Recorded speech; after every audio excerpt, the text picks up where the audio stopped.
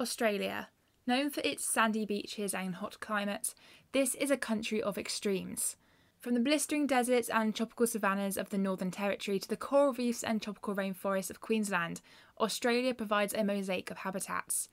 As one of the world's megadiverse countries, this island continent provides a home for thousands of species found nowhere else on Earth. With almost 35,000 kilometres of coastline, Australia isn't short of stunning coral reefs.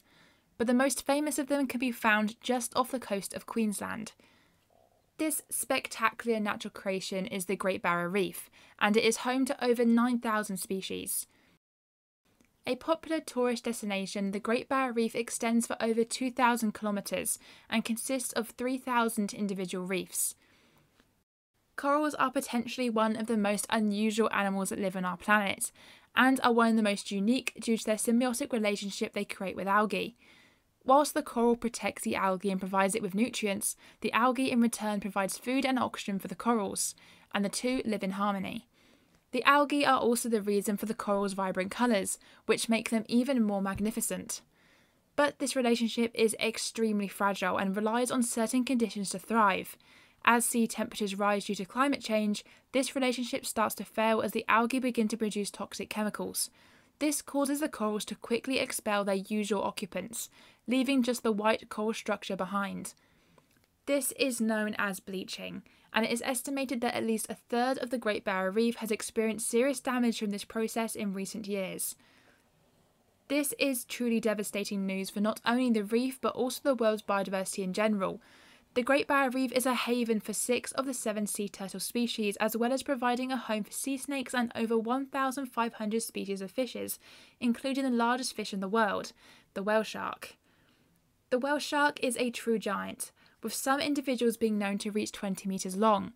But despite their size, these sharks do not feed on other fish, preferring to feed on plankton instead. This means to find enough food to sustain their 11-ton bodies, they need to travel vast distances. One slightly less gentle inhabitant of the reef is the crown of thorns starfish. Many would believe starfish are somewhat inconsequential animals, minding their own business and slowly feeding on any debris they find. But these starfish are a major threat to the reefs, gorging themselves on the live corals.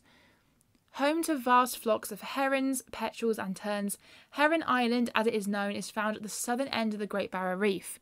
The entire 42-acre island is protected as a marine national park, with the island being a hotspot for nesting turtles, baby sharks and shovel-nosed rays. Back on mainland Queensland is one of the largest regions of tropical rainforest in Australia, the Daintree Rainforest. Along with other rainforests on Australia's east coast, this is one of the oldest rainforests in the world, having existed for 180 million years. The forest is made up of around 3,000 plant species, making it one of the most biodiverse regions in Australia, and deep within the forest is a place which is known as Cassowary Falls. As its name suggests, Cassowary Falls is home to the endangered southern cassowary. The southern cassowary is a large flightless bird which is synonymous with this part of the world, with a range spreading throughout Australia, Papua New Guinea and Indonesia. Along with other flightless birds, such as the ostriches of Africa and the rheas of South America, cassowaries are known as ratites. These modern-day dinosaurs share a common ancestor from the supercontinent of Gondwana, but when this landmass began to break apart 180 million years ago, these birds were isolated from each other, and this caused them to start their own separate evolutionary lines. Now 3 species of cassowary are found across Oceania, but the southern cassowary is the only one to be found in Australia, spending its days foraging for fallen fruit, fungi, insects and small vertebrates. But like many species in Australia, the cassowaries are negatively affected by feral animals that have made the country their home. Combined with road building, threats from feral animals have caused cassowaries to become endangered. Further south lies a national park with slightly different fauna. The 15,000-acre Springbrook National Park isn't a major hotspot for many of the larger and more characterful animals that draw many to Australia. Instead, a rock arch called the Natural Bridge is home to one of the most unusual draws of this wild country. The bridge was formed over millions of years as the waterfall eroded away the basalt rock, and the cave that is created by the bridge is home to millions of glowworms. The glowworms are the larvae of a species of gnat, and most of its population is here in this one cave. Glowworms, as their name suggests, can produce their own light. This fluorescence is created by a chemical reaction within the glowworm's body, but why do glowworms glow? Glowworms are actually skilled hunters, and the light they produce helps them to catch their dinner. The glowworms will hang sticky silk threads from the roof of the cave, and the light they emit lures their prey towards these threads. The reason they make their home in such remote caves like this one is also linked to their chosen hunting method, as they must find a location which is out of the wind, otherwise they risk their threads becoming tangled, making them completely useless. But when food becomes scarce, these threads are ignored entirely, as the larvae will become cannibals and start to feed on other larvae, pupae, or even adult flies. Fraser Island, also known as Guri, is just over 120 kilometres in length and is the world's largest sand island. The sand of the island has been collecting in this one place for around 750,000 years, becoming stuck on the volcanic bedrock. Whilst the island is now known under its traditional name, given to it by the Bachelor people, the island was also known as Fraser Island, after Captain James Fraser. Fraser became shipwrecked on the island, and sadly he later died in 1836. Despite the entire island being made of sand, it is still home to more than 865 species of plants, which make up a range of habitats such as eucalyptus woodland, mangrove forests, wallum and peat swamps, sand dunes, coastal heaths, and is the only place in the world where rainforest grows on sand. Due to the entire island being made of sand, there is no rock to form the hills which can be seen across the island. Instead, these hills are created by sand blowing.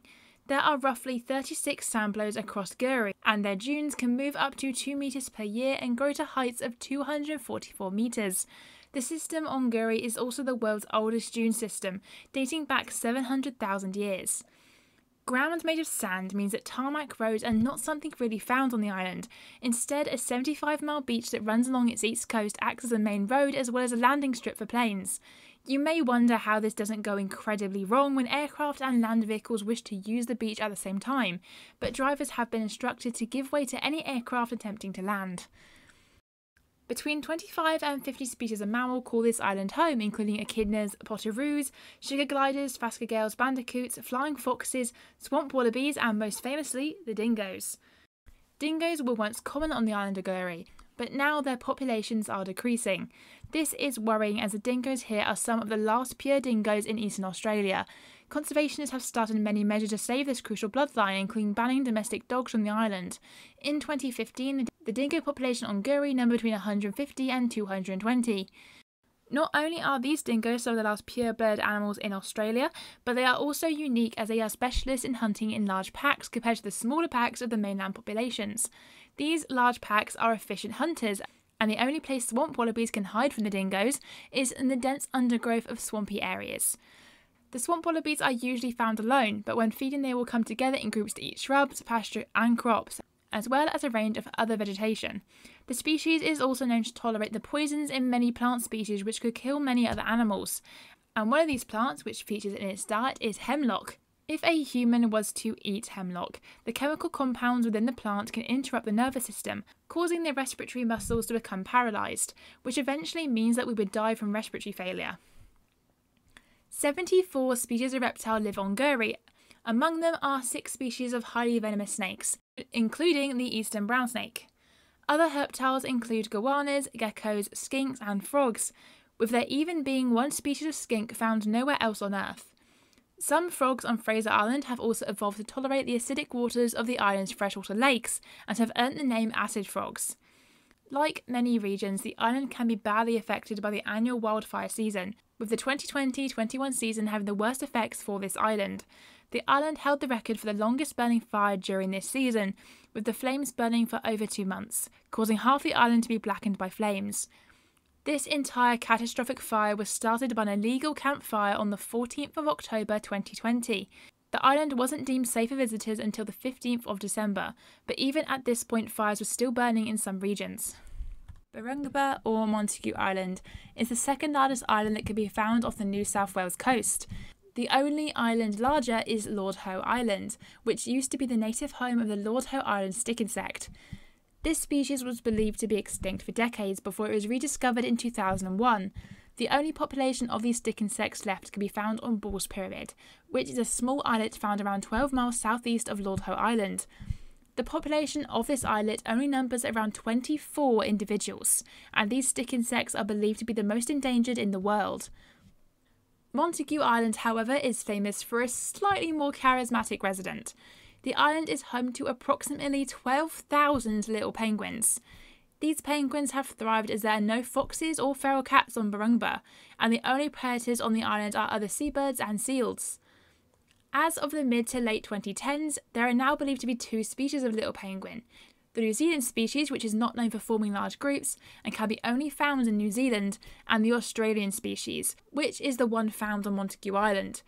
It is believed these penguins form these large groups as a method of protection from predators, and the New Zealand birds don't form these groups as they were only introduced to terrestrial predators relatively recently.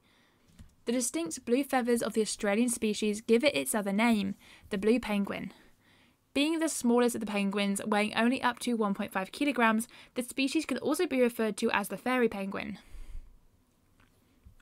As well as the penguins, the island also attracts a range of marine mammals, as the East Australian current brings fish and squid towards the island.